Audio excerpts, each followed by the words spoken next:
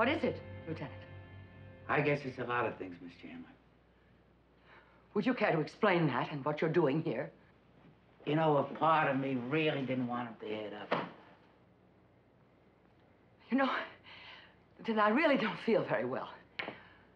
I wonder if you'd mind leaving, and then perhaps we can chat some other time. I know you killed Gene Davis. I find you amusing up to a point, Lieutenant, but you've passed that. There's just so many pieces that didn't add up. Hired, I wouldn't go flat. Why you refused to sell the cottage, that bothered me. Would you kindly get out? I'm just not in the mood for any more of your rambling speculations. I'm here to arrest you for the murder of Gene Davis. Oh, you're not serious. You let the air out of her tire, you stayed to see her get into Parks' car, and then you killed her. I'm afraid I am serious. But why? Why would I do that? I loved Gene. The why was very difficult to figure out. Meeting Parks' study Tuesday, June 6th. Do you remember after you admitted juggling the books on the Italian movie and then Mr. Parks intimated he still had something on you?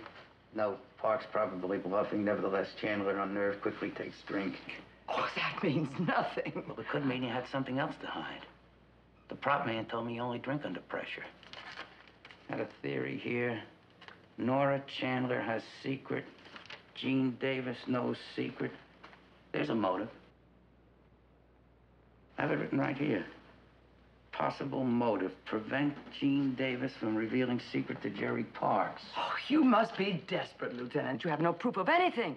What is the secret? See, key. What is secret? That's what bothered me. Fountain. Why Fountain doesn't run. That bothered me. Yeah, that's what started to bother me. Right. That's what fountains are for. Why didn't the water run? Most people like the sound of running water. I do. Well, I don't.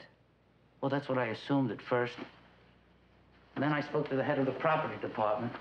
You know, they keep incredible records. You know, there's a number at the base of that fountain. I saw it that day that I picked the flower. Anyway, the prop man told me that you ordered the fountain for sentimental reasons. Yes, but I told you. It was from a picture I just finished.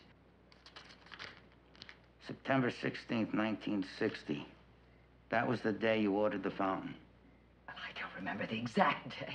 September 15th, the day before. That was the day your husband disappeared. Now it starts to make some sense. I have a possible explanation for why the fountain doesn't run. In order to lay water pipe, somebody would have to dig up the lawn, wouldn't they? Just one more thing.